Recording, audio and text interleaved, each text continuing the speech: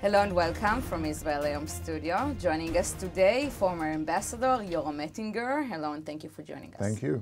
There are reports that Kerry threatened Abbas withholding U.S. finance if he doesn't agree to sit with Israel.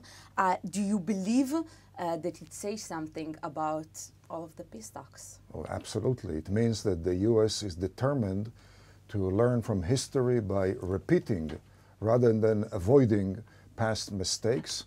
So far, the U.S. transferred to the Palestinian Authority in excess of $4 billion, in addition to a few more $1 billion from the international community. It hasn't made peace closer. However, it has funded the most vicious hate education system anywhere in the Middle East. It has financed terrorism, has financed non-compliance by the Palestinians.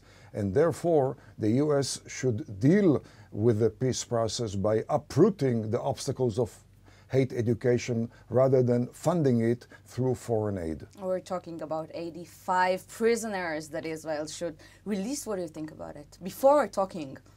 Well, releasing prisoners is the wrong term. We're talking about terrorists. We're talking about some of the most outrageous, egregious acts of terrorism in modern human history. There is no doubt that releasing terrorists would only embolden future terrorists.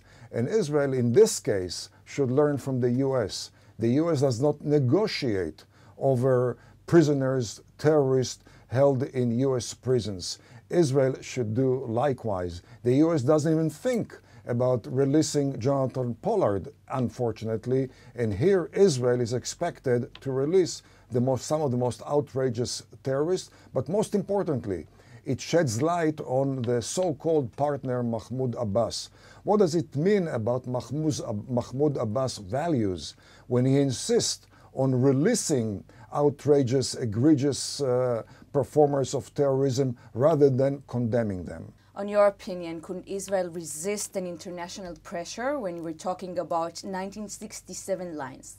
Well, certainly there wouldn't be Judaism or Jews today if Jews would not have defied pressure for the last few thousand years.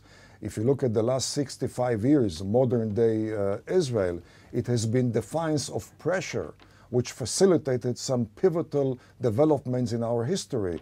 The founding father Ben-Gurion declared independence in defiance of an American military embargo and a threat of economic embargo. Prime Minister Eshkol reunified Jerusalem and built in Eastern Jerusalem in defiance of American pressures. Mr. Prime Minister Begin applied the Israeli law to the Golan Heights by defying American pressure, suspending joint exercises, suspending transfer of military systems to Israel. And if not for defiance of terrorism, we wouldn't have today over 200,000 Jews in Eastern Jerusalem and almost 400,000 Jews in settlements in Judea and Samaria. And do you think the settlements will be a time bomb, maybe? Well, the settlements have never been an obstacle to peace. We're talking settlements which have been established since '67.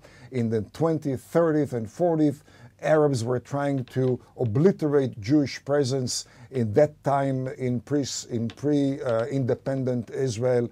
The War of 49, the War of 56, the War of 67 erupted before there were Jewish settlements in Judea and Samaria. And certainly when it comes to uprooting settlements and peaceful coexistence, this is a classic oxymoron.